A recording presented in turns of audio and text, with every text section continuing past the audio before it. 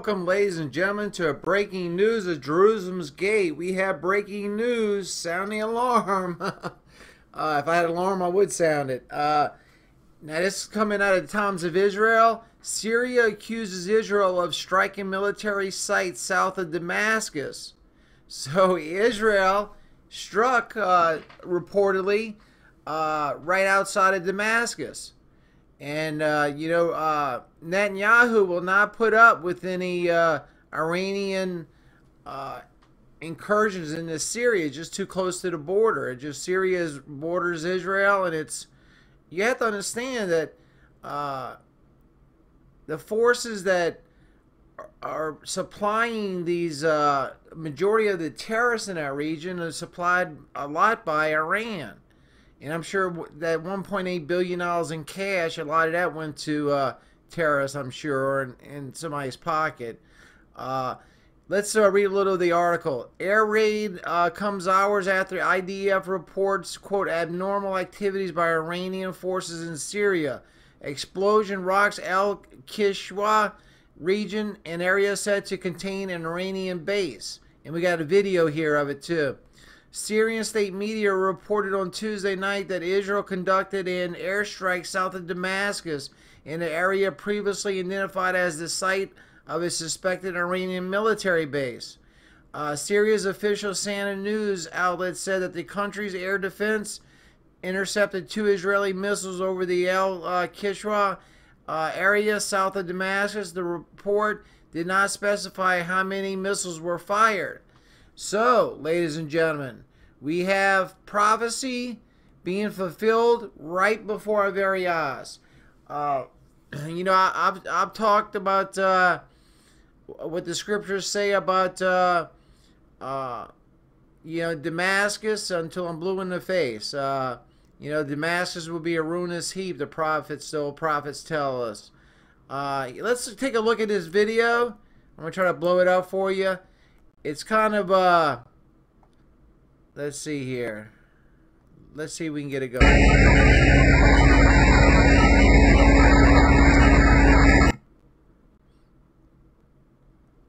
Well, it's not blowing up. It's not, there it is.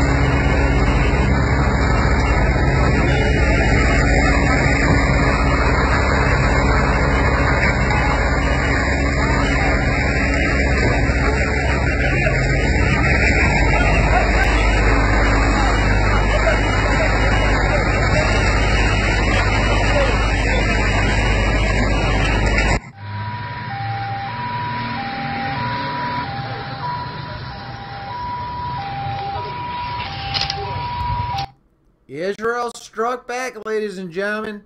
Israel struck. And, I foresee Iran and Israel having it all out, an all-out war together against one another. I truly believe that. I think Iran has said that they're going to try to destroy Israel one too many times. And I think Netanyahu and the people of Israel are getting sick and tired of their life being threatened by the Iranian regime. And I call it regime like our commander-in-chief calls it a regime. It is a regime.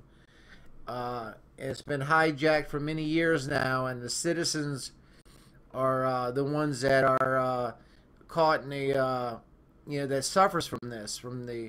Because if they would, conduct business regularly and not supply and arm and have anything to do with terrorists or anything like that, they wouldn't have these sanctions on them.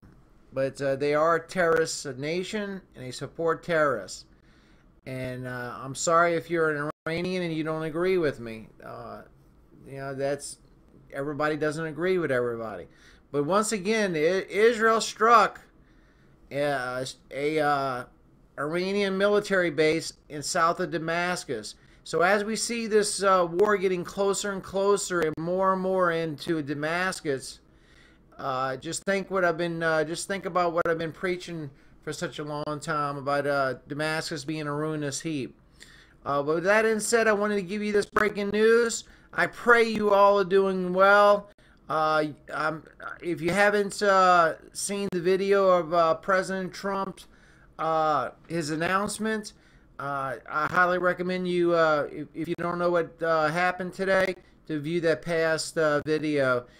Thanks a lot. I know I said it in one of my last videos. Thanks a lot, new subscribers. I'm very humbled and blessed to have you as a subscriber, and we'll try to do a very good job for you. And if you would like to help out Jerusalem's Gate, hey, we don't accept money. We're just a small little Christian network.